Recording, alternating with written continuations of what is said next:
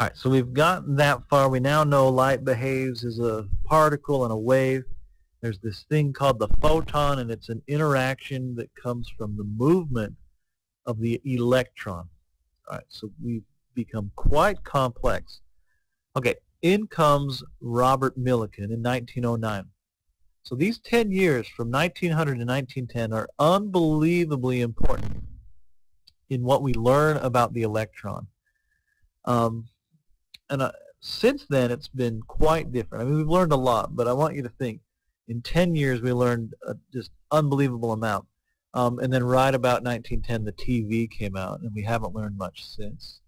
I don't know if there's a correlation there, but I'm just kind of guessing. I'm joking. The TV came out later. But moving on, Robert Millikan in 1909, he calculated the charge.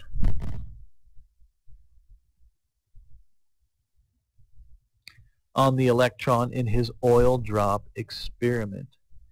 All right, now we already knew it was minus. That's like, oh really, duh, you got a name for this? But no, he found the actual numerical value of the charge on one solitary electron. This guy was crazy smart. All right, so just go with me here, and then we'll try and explain, I will try and explain what on earth he was doing.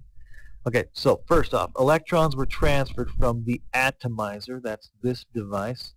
Okay, atomizer just means it turns something into a fine mist.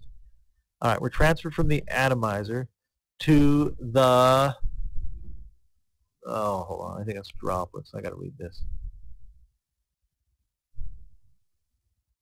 Yeah, it's to the oil droplets, or just write droplets is fine. All right, the negatively charged particles fell through a vacuum under the influence of gravity. Millikan adjusted the voltage on the plates to offset the pull of gravity.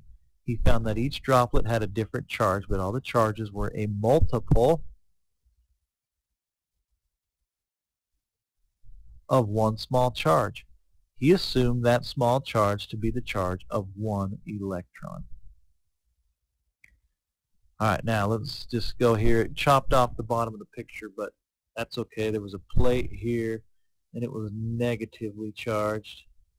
That's right. Okay, and then this battery that gave us a source of electron, or to cause it to be charged. Okay, so here we go. He would take this thing called the atomizer. It would make really, really, really fine drops of oil. Okay, they would fall through these holes on this electrical plate and become charged. All right, so now we have this negatively charged particle falling down due to gravity. Now, we remember from Coulomb, that's why we talked about him, because that idea of likes repel and opposites attract is huge. All right, so this guy knew it. Millikan was smart.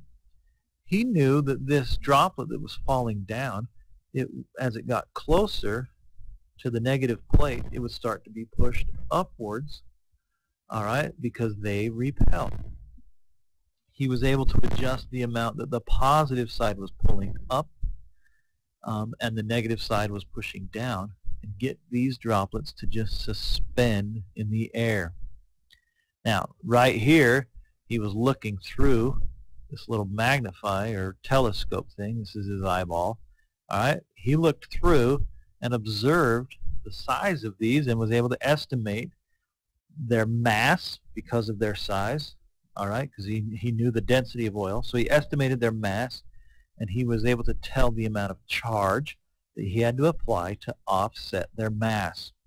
Okay, now each time this was a different number. All right, so he had, like, I'm sure hundreds of values, but he found it would be like if they were all like 2, 20, 18, 36, and what, 12. Okay, let's say he found all of these numbers for these charges. That was sort of meaningless, except for the fact that all of them could be divided by 2.